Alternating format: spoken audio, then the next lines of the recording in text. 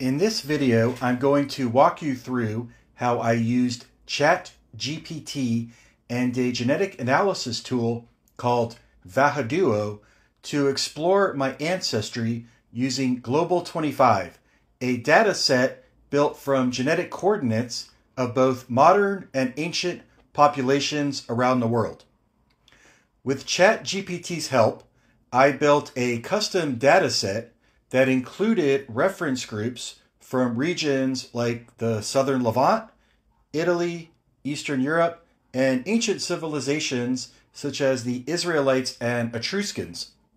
Then I uploaded my own Global 25 DNA coordinates into Vahaduo and ran several models to see how my ancestry matched up with these populations.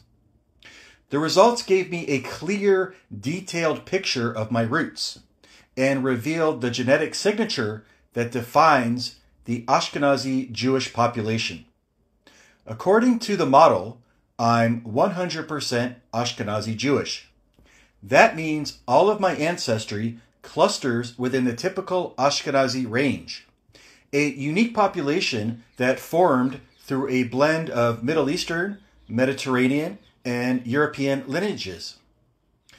Around 40% of my ancestry comes from the Levant and broader Middle East, specifically regions that include modern-day Israel, Judea and Samaria, and Western Jordan. This reflects ancient Jewish roots that go back to the early Israelite period, well over 2,000 years ago. Around another 40% of my ancestry comes from Italy, including northern, central, and southern parts. This likely reflects the period after the Roman conquest of Judea, when many Jews migrated or were taken into Roman territory. Over time, Jewish communities in Italy mixed with local Mediterranean populations while preserving their cultural identity. The remaining 10 to 15% comes from Eastern Europe, mostly places like Poland and Ukraine. This represents the more recent phase of Ashkenazi history during the Middle Ages, when Jewish communities settled and grew across the Slavic world. I also saw minor signals from France, North Africa, and the Iranian Plateau, regions that may reflect shared ancient ancestry, historic trade routes, or small-scale intermarriage over generations.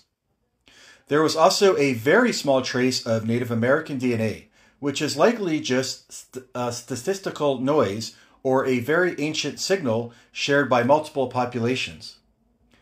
To go further, I ran a model using ancient reference populations.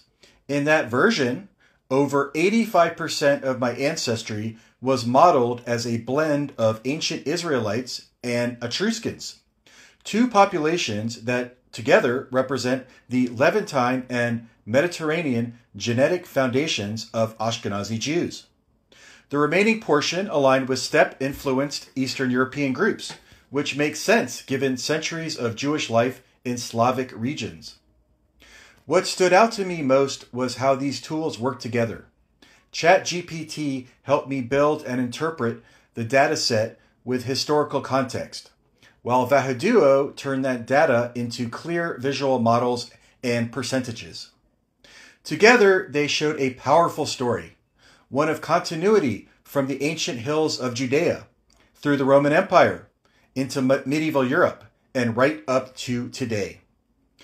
If you're curious about your own ancestry, I really recommend giving this a try. You don't have to be a scientist. Just bring your curiosity, and the right tools will help you unlock your story. Thanks for watching. Don't forget to subscribe, and let me know in the comments if you've done something similar. There's so much more to discover when you explore your roots.